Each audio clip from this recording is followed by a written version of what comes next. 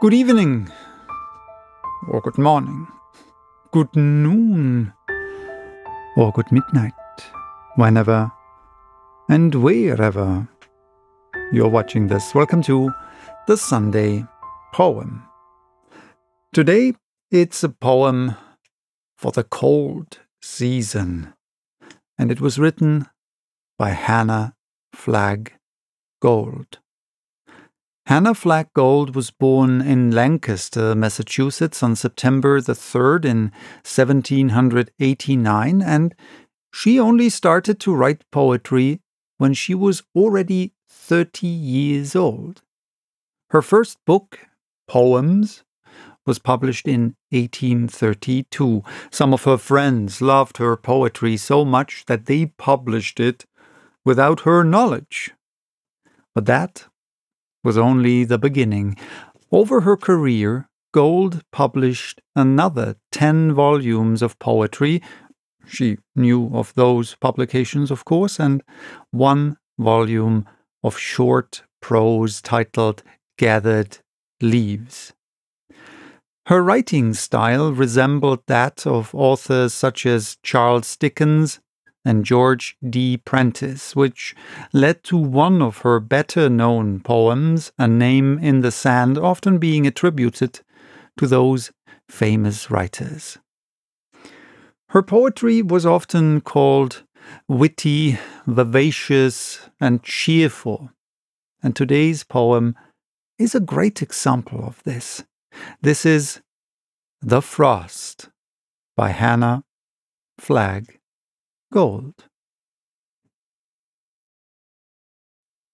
The frost looked forth one still, clear night, and whispered, "Now I shall be out of sight.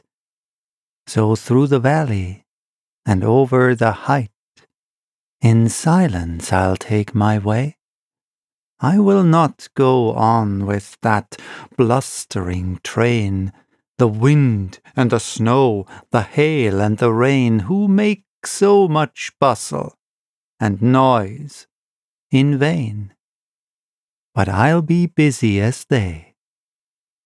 Then he flew to the mountain and powdered its crest. He lit on the trees, and their boughs he dressed in diamond beads. And over the breast of the quivering lake he spread a coat of mail, that it need not fear the downward point of many a spear that hung on its margin far and near, where a rock could rear its head. He went to the windows of those who slept, and over each pane, like a fairy, crept. Wherever he breathed, wherever he slept, by the light of the moon were seen most beautiful things.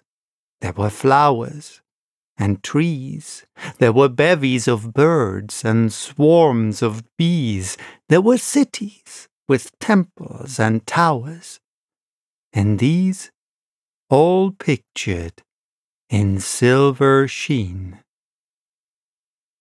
But he did one thing that was hardly fair. He peeped in the cupboard, and finding there that all had forgotten for him to prepare. Now, just to set them a-thinking, "I'll bite this basket of fruit," said he. "This costly pitcher I burst in 3, and the glass of water they've left for me shall chitch to tell them I'm drinking."